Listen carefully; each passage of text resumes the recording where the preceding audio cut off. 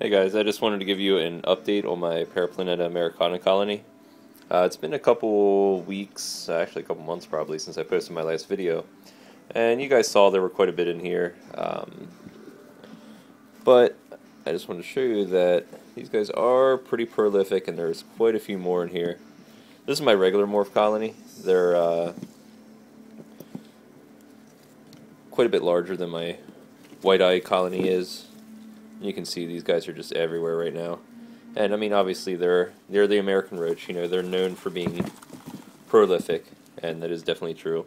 But the colony's pretty much tripled or more in size in the last couple months here. And they're doing really well.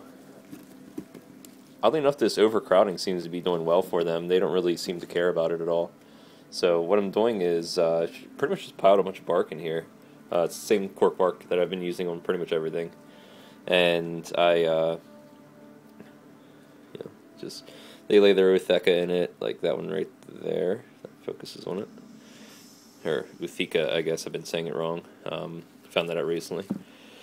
But again, like I said, I don't know Latin, so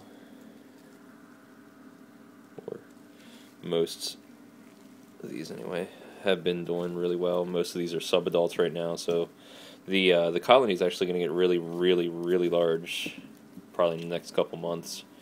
So I'm going to have to start culling them quite a bit, because I mean I can just reach in here and grab a handful of them, and you know they're, like I said before, they're pretty skittish, but they're not real bad. They like to jump, so if you hold them above the container, just be aware of that they will jump down onto whatever they're looking at. Like watch, this guy's probably going to.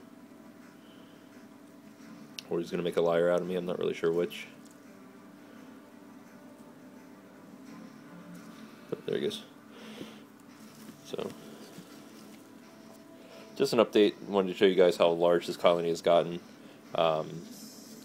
Been keeping them the exact same way as I have been in the other video, giving dog food. Missed them once or twice a week. And they've been doing really well. So if anyone is raising these guys and they're having trouble getting them to start, let me know and I'll try to help you out. Alright, later.